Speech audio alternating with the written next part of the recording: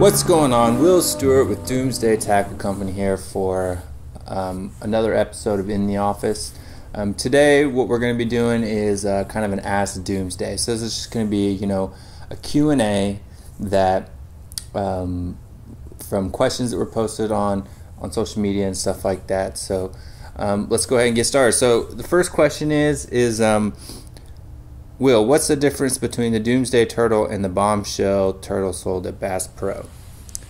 Well, this is a kind of a story or a question that we get asked a lot, and the answer is basically before Doomsday Tackle Company existed, we had the shape, the turtle shape, and we licensed that out to a different company in the past, and so that's the original Bombshell Turtle.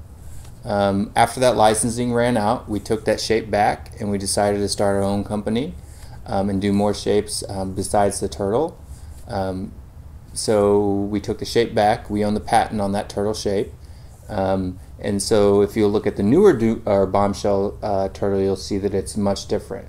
So basically when we brought that back and decided to launch it under the new brand, Doomsday Tackle Company, we made some improvements, changed a couple of the features, improved the action. And so what's the difference between the two? A lot, really. The Doomsday Turtle has, in my opinion, a lot better action, has a more round, flat profile, whereas the newer Bombshell Turtle is kind of more, just kind of your regular, paddle tail shape. It's more narrow. It's not round. The tail or the legs on the Bombshell Turtle are switched around the other way. So there's quite a few differences. So in my personal opinion, I believe that the Doomsday Turtle performs better, a little bit more durable, stuff like that. So that's the difference on that. Next question is, why did you pick the names Reaper or Roku for the two new shapes? Well, what that comes from is, so the Doomsday Reaper, in my opinion, that particular type of fishing and that type of bait it's the Grim Reaper for bass, right? So it literally just is downright deadly. So for me, it kind of has been code word, the secret weapon here in the office. And so for me, it was kind of like, secret weapon is a little bit this or that, so what's something that kind of has the same meaning, and it's the Reaper. So it's something that I use to when I need to catch a limit of bass really quick. That's the bait that I go to, is the Doomsday Reaper on a little finesse jig. And then the Roku, I don't know if you guys know or not, but my history in the industry is designing baits for the Japanese domestic market, or JDM. I spent 10 plus years in Asia, not all of that in the fishing industry, but a good chunk of that, about 5 years, whether it was fishing as a angler or working for a company. And so the Roku, it just basically means six in Japanese, and since it's a kind of a Senko style six-sided finesse worm, I felt that Roku sounds kind of cool, and it means six-sided, so that's why that bait has that name. Next question here is, why should people choose Doomsday over the everyday brands like Berkley and Bass Pro, and what's the Doomsday advantage? Berkley and Bass Pro and all those other brands are great brands. The difference is, when you're at that large of a scale, or you've been around for that long, you tend to lose sight of a lot of the, I guess you'd say, the details in what you're doing, right? A smaller company has more time to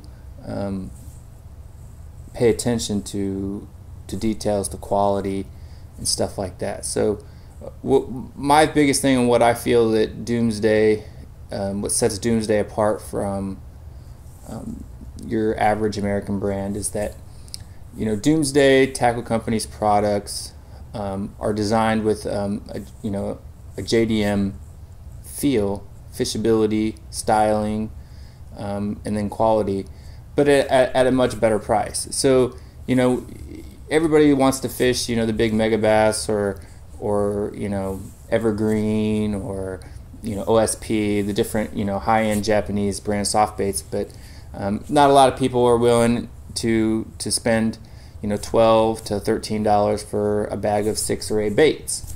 So basically, with, you know, with my history and with my history of designing baits for that market, I can take the knowledge that I learned there, design baits that are just as effective, if not more, and give them to you at a regular American price. So, you know, you get the same piece counts as you would in a Japanese bag, but instead of paying $12, you're only paying $6. So, I mean, that's really what sets it apart. So it's attention to detail, you know, flash, the excess, you know, plastic that gets extruded out the sides of the mold when it's shot. You know, putting all the baits in a bag with a tray.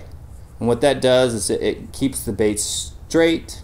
You know, you don't get curled and warped. You know, how many times you go buy a bag of baits that has, you know, 8 baits in it have curly tails, and you have to either put them in hot water or do something to get them normal so that you can use them. Well, all of our baits come trayed in the bag.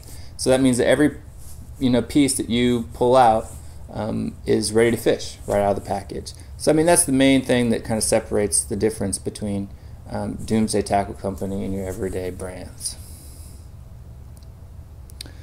So the last question that we've got for today's episode is, can we expect any more different style baits from Doomsday, like the turtle that other companies don't have? Absolutely. So we've got one coming out right now. I mean, all of our shapes are original. We've got one coming out called the Lagging Dragon that'll be out later this year. And while there are shapes that are similar in, I guess you could say, aesthetics to this particular shape, its functionality and how it's fished is completely unique. Also later this, at the end of the summer, you know, probably around August timeframe, we're going to be coming out with some really cool stuff that you've never seen before.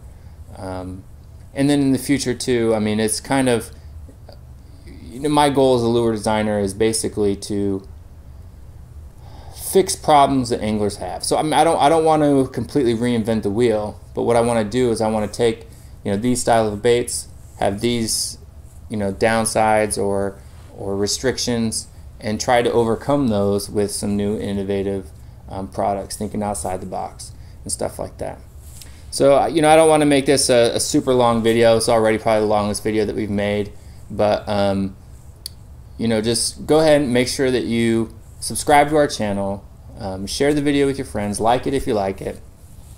Check out our other social media stuff, Facebook, Instagram. Instagram is probably the one that we keep most up to date, simply for the fact that it's just easier to do. So go ahead and check those things out, and remember, fish to the end.